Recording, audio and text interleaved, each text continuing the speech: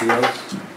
The first item on the agenda is an appeal of an order by the zoning enforcement official by John Finkelday for the property located at 33 Plains Road in Essex, map 45, lot 20.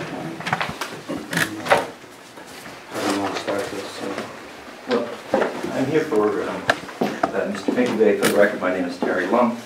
I'm here for Mr. Finkelday representing in this matter.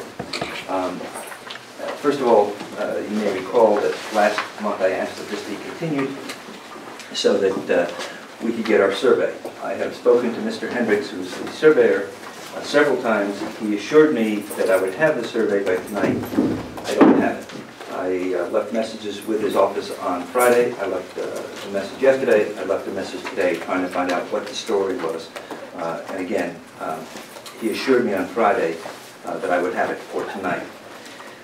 I think that a survey is relatively critical because it will tell us where the properties are located and exactly what is, if anything, is too close to the boundary.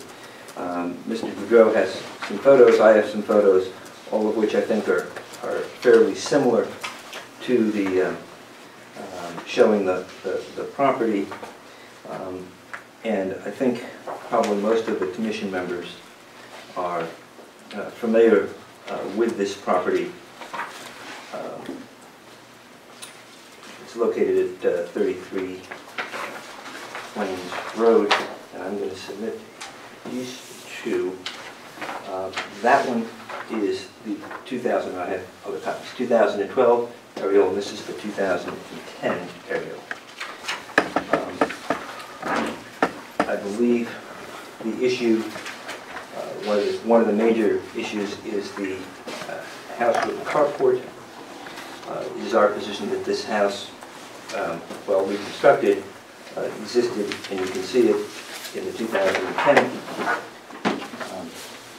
aerials, and that it existed in a slightly different state, but you can also see that there is a, I'm not exactly sure whether it's a trailer, but it's a structure that was right close to the boundary line. And so now the alleged defending carport is actually a little further from the boundary line. There are structures all around the other house, and shown also similarly in the 2012 area. As this board is well aware, 8-13A indicates that if a structure has existed for 3 years and there's been no zoning enforcement, then it is considered non-conforming. It's our position that these structures have existed for more than 3 years. And not only that, but they have been used over a substantial period of time for residential uses. The house that's next to the carport, I believe, is the one that Mr. Boudreau is indicating didn't have a prior use. It has a septic system. It had been used for housing for several years before Mr. Finkelday acquired the property. In addition, I have two, actually let me submit that as a copy of the statute, 8-13A, and I have two other documents that I'd like to submit. One is a letter from Carol Spear, who is the former sanitarian here in town, dated July 15, 2002. And she is responding to the state environmental engineering section of the DEP. And in her letter, she goes through some of the, there was an issue with the septic tank before Mr. Finkelday purchased this property from his father. But one of her concluding statements is the property has been used for a variety of residential and industrial uses over the past 50 years. And there are several septic systems and wells, and with and without town hall documentation on the property. Mr. Finkelday has provided documentation on the location of the systems to this office. So it's clear that in 2002, there were residential uses, several residential uses, as she says, and several septic systems and wells on the property. So that's from Carol Spear. And then I also have a building permit from 1994 for a single-family dwelling, which was before Mr. Finkelday's house was built. And Mr. Finkelday's house is the house that's right in the center in both of those pictures. I'm sorry, 1994 is after Mr. Finkelday's house was built, and so it goes to additional dwelling spaces. Terry, could I interrupt Sure. your flow for just a second? Could you step back and give us a, I don't think we're completely, at least I'm not. What building is being complained out of? Okay, there's that. Give us a framework here. Okay. Tell us the forest. Okay. Before we start talking about the trees. That's the sine qua non of this discussion, I think. Mr. Finkelday owns this property at 33 Plymouth Road, which hasn't changed in its configuration during any of this time. There are 3 major structures on this property, several minor sheds and things like that. The house that's in the center, that's where Mr. Finkelday and his family live. Sorry, could you just be... Yeah, that house. This is the house you're referring Yep, to. exactly. Okay. Then there is, this is a rental house that's a tenant. And then in this building, which is this building, there is a commercial, I believe it's B&K landscaping is downstairs, and then there's a tenant upstairs. So those are the general uses. Residential tenant? Yes, residential tenant, upstairs. So those are the general uses of the property. Unfortunately, the cease and desist simply says that there's an unimproved use of existing, unimproved use and existence of a structure as a dwelling unit along with an accessory structure. The use of all accessory structures without zoning permits and within setback areas. So those are the violations. Mr. Boudreau then goes on in this cease and desist order, which I think you have a copy of, indicates that there have been 2 notices of violation, and it has been determined that the use of the building as a dwelling has never been approved. But nowhere in here does he describe what buildings he's talking about. Clearly, Mr. Finkelday has lived in his house for years. His father rented what I'm going to call the small house, the other house, out for a significant period of time, and there's always been a tenant in where the commercial building is, and then an apartment upstairs. So my point is that this isn't clear. I really don't have a good way to respond to all of this.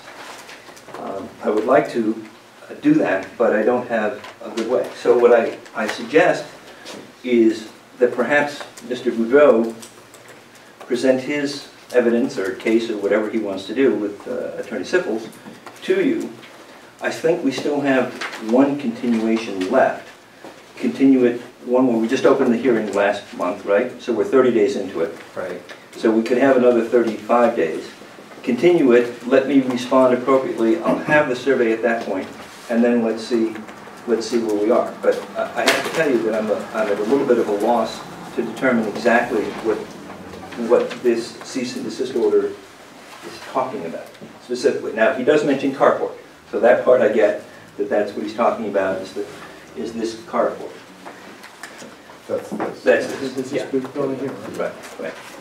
That's which building here? That's here. This is the carport. Yeah. So that I understand. But as you can see in this picture, This is just cleared land here? yeah, that's dirt.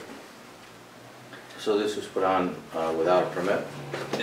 That's Mr. Boudreau's position. We do not have a building permit for that. All right, and this building looks significantly bigger than that, or is it just in that functional scale?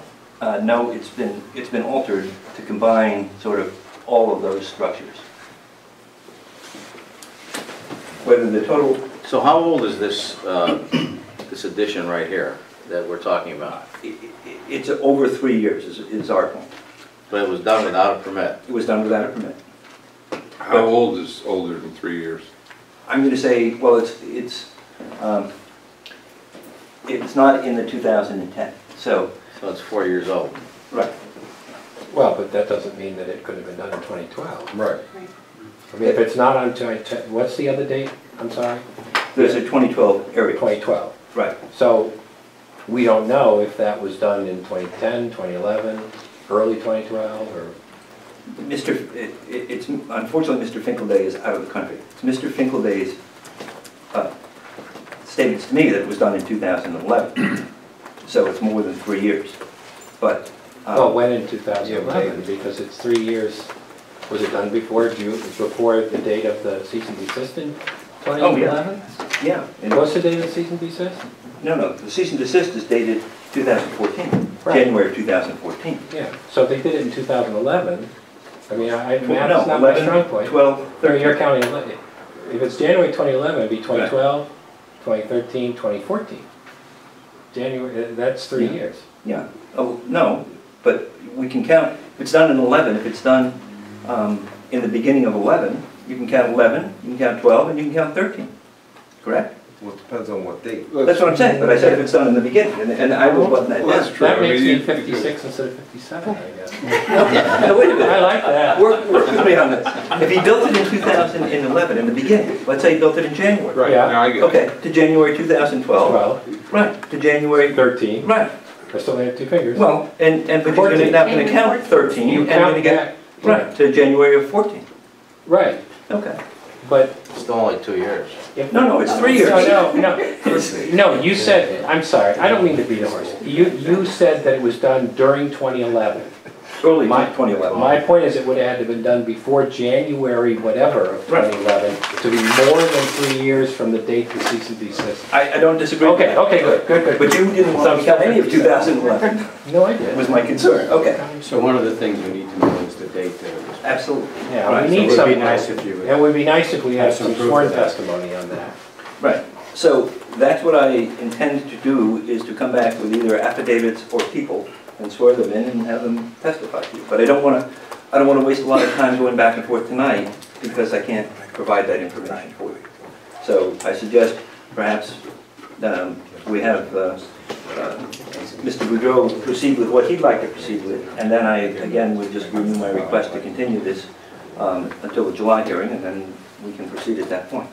And either I have the information or I don't, and you'll have to decide accordingly. Why was this flagged? I mean, did somebody going I don't know. look at the I don't know if property? somebody complained. Mr. Boudreau probably has the answer to that. I don't know. Yeah. Okay, is it time for, I think so, Yeah. unless there's questions that I can, there are specific questions based on what I was just saying that I I can. think we've been pretty clear. I mean, generally, we need the date of when you believe it was Yeah. built. That would be important, and Okay. obviously the map that you're trying to...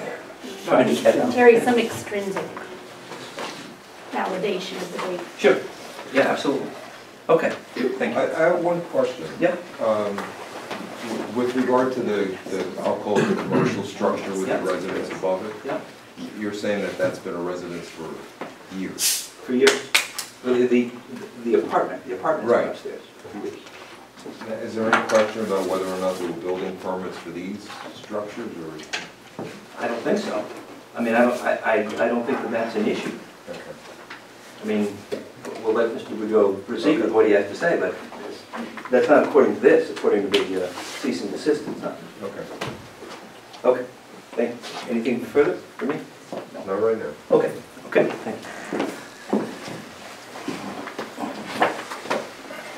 Good evening, my name is Peter Sipples, I'm an attorney with the Essex Zoning Commission. I have an office in Clinton. I represent Joe Boudreau, who's defending this appeal. Procedurally, I have a memorandum, Joe's ready to go forward tonight. Typically, you have the person taking the appeal, making the presentation, and then we respond to it. Depending on whether you think it's going to be cooler in July or cooler tonight, or hotter tonight, we go either way, to make our presentation now or wait till next month. I'd like to hear your side of the story now, I guess, because it's pretty confusing with just, Yeah, I think we can clarify it a little bit. And I have memorandums after Joe presents his information. I'll give you a memorandum, which I think is fairly clear. Joe, Okay, thank you. First, Barbara, you're the last member to get your regulations, so here you are. Thank you.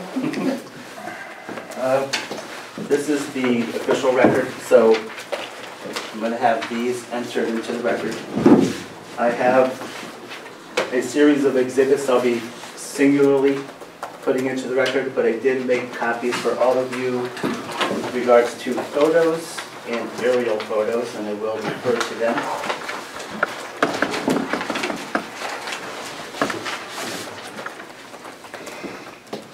It'll be clearer, I hope, when I'm done. And no matter how many times today I practice this, it won't come out as practiced.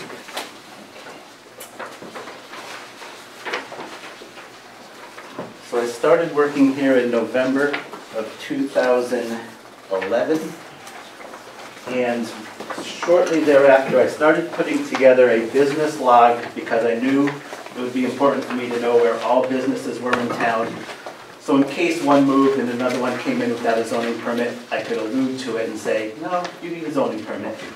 And having done that, I knew that this property at 33 Plains Road had a single-family dwelling and an accessory building with, I believe, commercial offices, as told to me by John Finkelday years ago, for his septic service and a landscaper, and up above, some apartments. So maybe the letter that was referred to before by Ms. Spear, saying there are apartments there and septic systems, probably alluded to the single-family house and that building tying into some septics.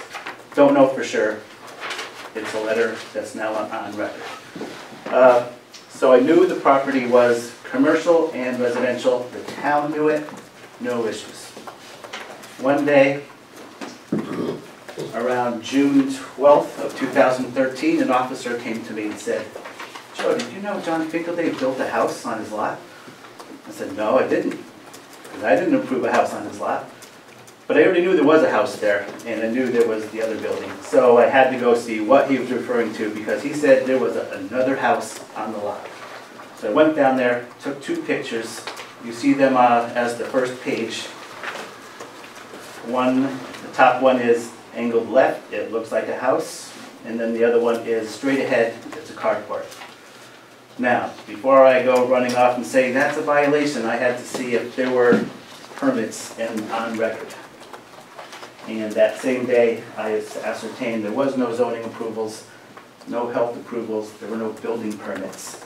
So clearly, we have a second house on a single property with another house. You talking about this one, right here? Yes. So you're saying, okay, there was no, so that answers one of the questions. The next page, yep. That answers one of the questions just asked earlier. Do we know if there was a permit on these? And what you're saying is no, there was not. Correct. I'm going to refer to that aerial in a couple of minutes. Okay. So I had to ascertain if there was permitting. There wasn't any. I wrote a letter to Mr. Finkelday, a request for a meeting here with the health department and the building official to talk about it. And he attended. So the first record item I'm going to submit is a copy of my desk calendar. It's a miniature that says on July 24th, 2013, a meeting was scheduled, and he did attend with an associate. Don't know who the guy was. He kind of wanted to, I won't say what he said, but Mr. Finkelday confronted us. We told him there's no permitting for anything regarding this house and this carport. And if you look at the second page, the 2012 aerial, it's circled. That's the little complex we're talking about.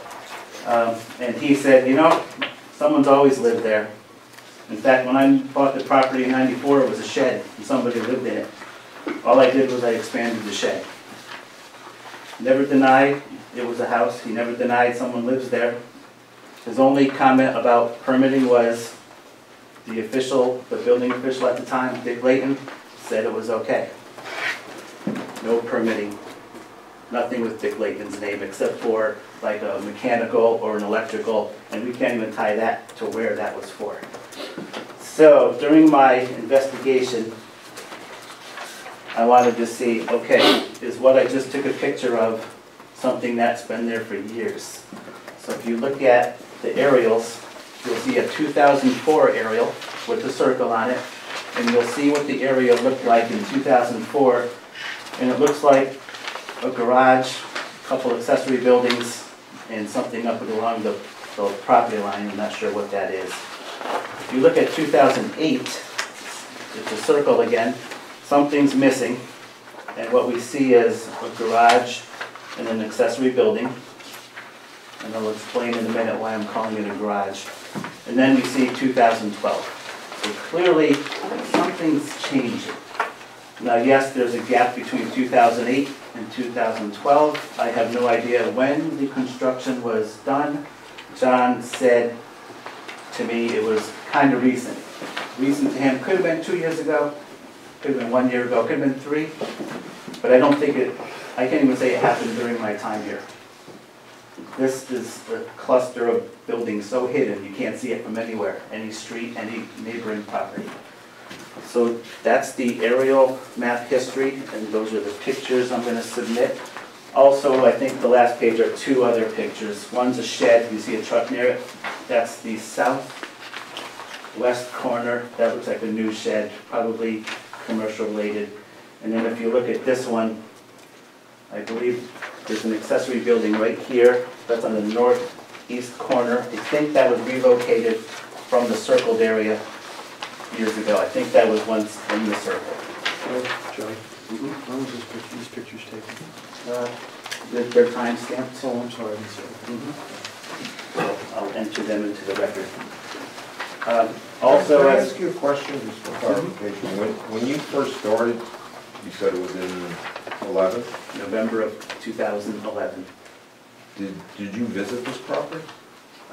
When I put my business log together, I had to drive in just to see it, Right. and I didn't even look over there. I mean, there's like trees. I had no reason to look over I there. see the trees on the, So I can't even say I knew there was something there. I was only looking at the house and the garage over here.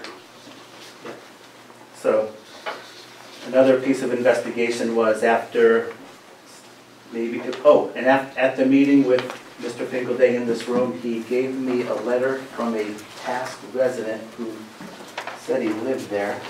I'm going to submit that. Oh, I'll submit that into the record if I find it. But he gave me a letter from somebody who said they lived there for 3 years before they moved to another building on the property. But it doesn't say where he moved from and where he moved to.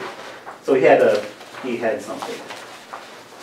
From that meeting, I said, you know, I'll do more research just to make sure the town didn't know that this was a residence. Because maybe I could give you that and you just get your permits for the expansion. Okay, went to the assessor's records of today. And here's what the town knows is there today. They know that the garage with the apartments over it are there. I have no issues with that, the town knows about it. This is his single-family dwelling, that's where Mr. Finkelday lives, so the assessor knows it's there.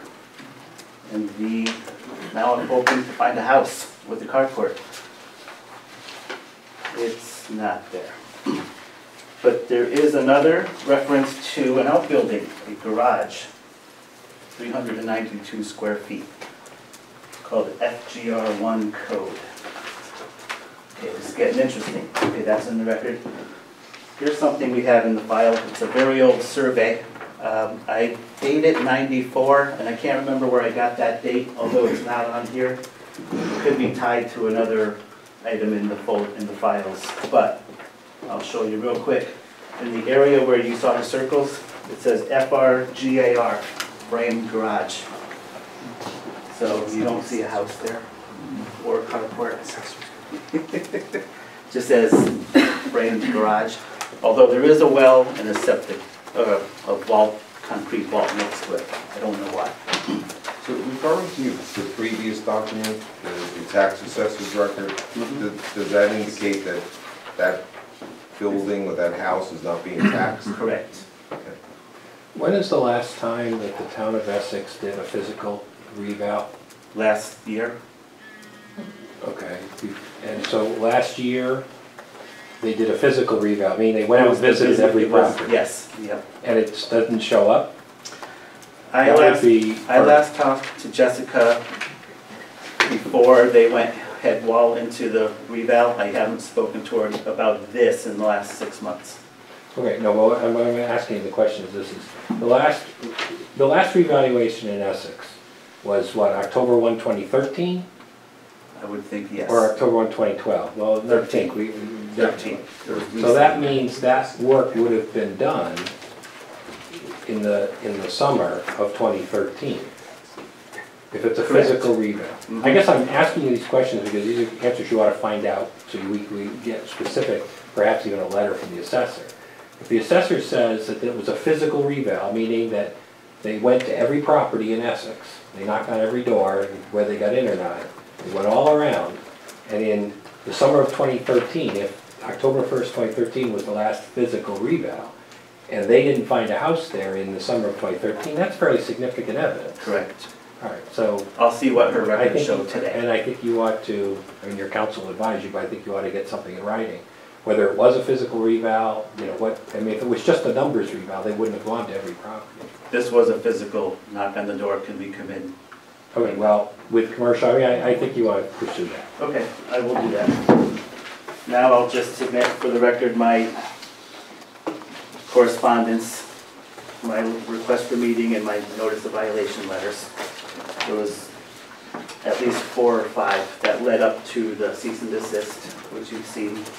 Here's the letter from that resident who said he lived there. And here's the cease and desist. Does that resident still live there? He said he lived there up until 2010. Mike, can I ask a question?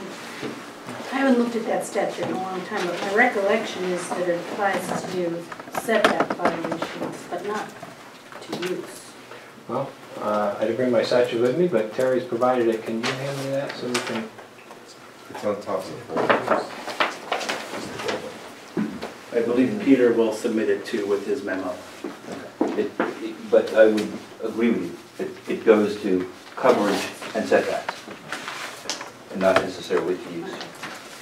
I just, because I don't think the board's there.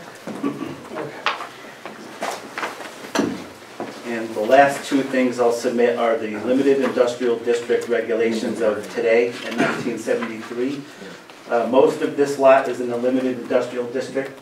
The Finkelday house is in the district. This contested house is, and the regulations state that single-family dwellings are not allowed in the limited industrial district at all. So the one we know of is valid non-conforming. The other one would never have been approved, even if they came in for permits. So I'll submit those 2 things. Bill, you said 2 of the property. Is the 3rd property is in a legal zone? Did I understand you to say that? No. No. Okay. Nope, it's the one property, it's got a district line through it. One side is limited industrial with 2 homes. The other side's not in, there's nothing on it. Is the 3-year statute of limitation applied to usage? No. Applies to the location of a building as it regards things like setback, minimum coverage, that sort of thing, but not to use. Because it's a structure-oriented statute. It's where there's an enforcement about the location of the structure. So there's no statute of limitation on the use being not allowed? The statute, you mean for bringing an enforcement action? Yeah. No, not strictly. I mean, you know, if you waited 40 years and brought one, the court might say you waited too long. No, I'm just asking that in relation to the setbacks. If Terry comes back next month and says that he's got over 3 years, so the setbacks are, Then we go on to the next question, which is the yeah, use. that's what I'm saying, is the use have that same limitation, or is that? No, no, does not have that limitation. So it's been mentioned that I was not clear. I was not specific with what I was referring to with regards to the cease and desist. I'm here to tell you that the request for a meeting letter clearly states there were violations of explicit sections of our regulations. In the meeting here, we were explicit. Mr. Finkelday, we're talking about this building right here and this carport. So he knew what we were referring to, and it led up to the cease and desist, so when he got it, no matter how I wrote it, he knew it was for that building, and that carport, and those sheds. How big is this residence? I see the size I've of the never been in carport. it. I've only taken those 2 pictures and I saw the aerials, that's all I needed. Do you have an estimate of its size? No? No. Okay. All right. I don't want you to guess. So I have 11 sections that were violated. I could rattle them off as if you want, but I was specific. And I can't remember what the other 2 things were, but I think one was related to it being a dwelling for a long time, and the other was buildings are protected by law, so they have to prove when did they build it, when did he expand it, when did carport show up, and no permit proves when that happened. So I'd be interested in when they can get proof of that. So that was my investigation. I think I was right in issuing the cease and desist. Do you have any questions? I would just repeat that you need to follow up on the assessors, because if it was a physical inspection and if they have a record that the town hired appraiser went to the property, visited the property, saw everything that was there, and the date that he did that, they would have all that in their records. That's going to be evidence. I'm not going to say it's the only evidence, but it's evidence of what was seen by someone on a particular date working for the town of Essex. I'm surprised that when I printed out the assessor information, which may have been a month ago, that it wasn't changed. So they do hand notes when they visit, so maybe there'll be some notes that says knocked on door, no answer, or they were ordered to leave. I'll look for that. No, but the significant thing is you're telling us that the assessor's records do not show this house at all. Correct. As I'm assuming that's correct, and assuming that they can say that on July 1st, 2013, Joe Smo went to the property, visited the property, photographed the buildings on the property, checked it, measured it, whatever, and left, and Joe Smo didn't notice this carport or this house sitting there. That's evidence. I'm not saying it's the only evidence or it's conclusive evidence, but it's certainly evidence of what he saw on that date and time. And that's what you need to provide. I'll talk to them this week. Yeah. Yep. So that's my... So I guess, do you want to continue this? Can I just, Joe did most of this, and I'll be speaking next month, I'm sure. But he was going to deal with the factual matters, I was going to deal with the legal matters. He dealt with both of them, so I went up stage a little bit off the door this time. This is the memorandum that I mentioned before, and that's the original one here, copies for everyone. And a couple things to point out. First of all, if you look at the final page, you have the 2 statutes that I referred to in the memo, and one of them is this 8-13A, and as Attorney Wells said, he's correct. When a building is so situated on a lot that it violates the zoning regulations of the municipality, which prescribes the location of such a building in relation to the boundaries of the lot, what we mean setback, or when a building is situated in a lot that violates the zoning regulation of a municipality which prescribes the minimum area of the lot, so if you build on a lot that's too small, and when such building has been situated for 3 years without the institution of an action to enforce such regulation, such building shall be deemed a non-conforming building in relation to such boundaries or to the area of such lot as the case may be. So Attorney Wells mentioned the setbacks, the area of the lot, and he also said that the use is not included here. That, as you had asked, use could exist for 30 or 40 years and it's not. It's either a non-conforming use or it's an illegal use. I hope that clarifies that a little bit. On the front page is just to mention the fact that I think Mr. Finkelday has had a great advantage here. He's had 2 single-family homes, none of which are allowed in the industrial zone. He's had this various other structures, plus an office, plus a rental above the office. If he were starting from scratch today and none of these preceded zoning, and it's questionable as to which ones did, he'd be allowed 1 single-family dwelling and maybe a garage, and that would be all he'd be allowed. You have 1 use and that's all. The properties in an industrial zone, single-family dwellings are not allowed at all in an industrial zone. So the residence that he has is non-conforming for something that was built before the regulations went into effect. I think the last thing that Joe gave you, one of the last things, was a zoning regulation from 1973, so we went back at least that far. And industrial zone did not allow single-family dwellings even in 1973 or any time thereafter.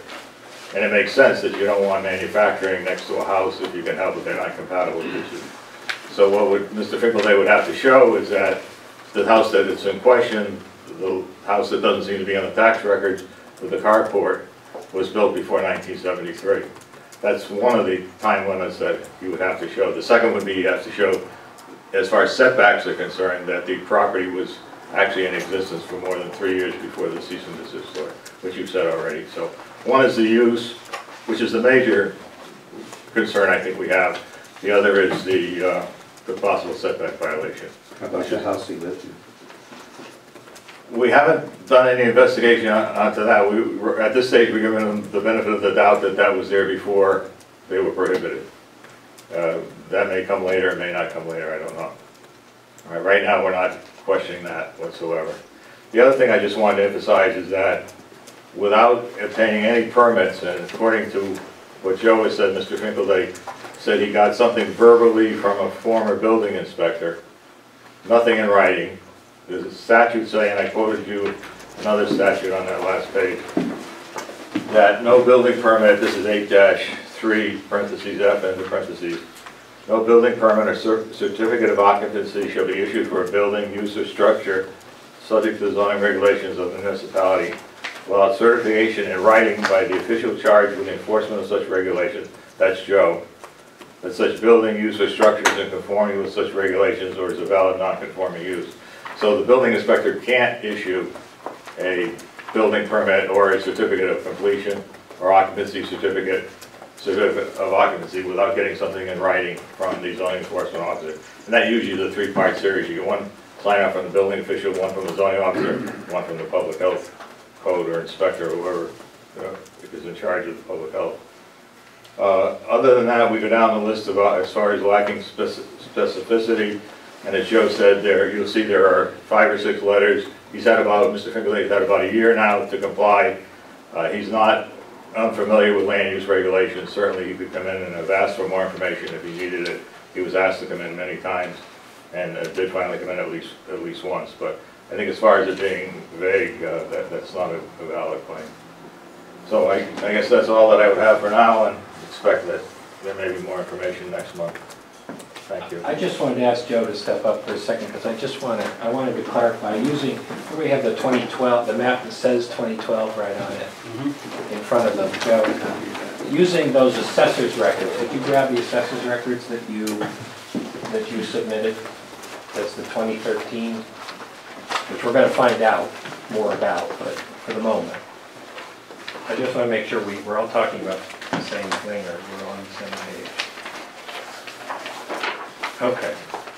Now the assessor's records that you've submitted, okay, the first page has just general information. Okay, the second page is mostly blank.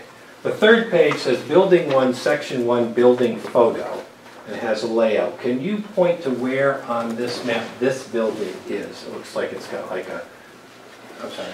So that is the building, looking at the 2012 map to the right of the... That's the one, this one here, Joe. To the right. Which has the tenants on upstairs, right? Yes, okay. So that building matches what's on the assessor's record of 2013. Okay. This is this. Okay. So now we go to the next page, which is Building 2, Section 1, which looks like a house with a garage. Which building is that? That is this building here. There's a boat behind it in the picture. It's the residence.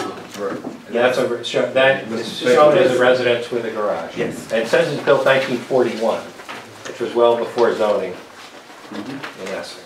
There will be no action taken on that house. Okay. And I just to go back, the other one which says built 1940, which is interesting. There will be no action on that building. Okay. Now, the next page, extra features. Oh no, that's for that same building. Okay. Outbuildings, FGR1, garage, average, 392 square feet. Where is that garage on this map, this 2012 map? Here's where I start assuming things, and I believe it was that FRGAR that I showed you on the From the survey. survey map, okay. So in other words, there is no other building on this property in this 2012 map that It's a matches garage. this description as a garage. I believe you're correct. Okay. So that's the nub, but that's the, okay. So just we've identified which are which. Where's the garage? Well, he's saying, we don't know. It's part of this. He is assuming that what is shown here now was, what is shown here in 2012 was a garage. The circle. The circle thing. But that's the only other building on the property. If you remember when I said, Mr. Pinkelday said at a meeting, it used to be a shed, and he expanded it. If he was here, he may say, that's the garage, only it's bigger. So, Well, we can't speculate what he's gonna say, but I just want to make sure we were clear on which buildings were which. Okay. yeah, thank you. I didn't have any.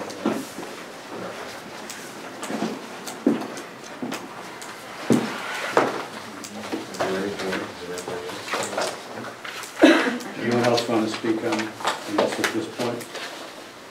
I move that the matter be continued. For the record, we should note who's sitting on this application are the 5 regular members, but we should also note that 2 of the alternates are present and have participated and heard the evidence, so that if one of the regular members is not available, either or both of those alternates will be able to sit at the next meeting as if because they were here. They heard all the evidence, so they participated. Just for the record. Do I hear a second to continue? I say. Favor? In favor. Favor. We'll declare that item closed for now, and we'll continue our next meeting. Thank you.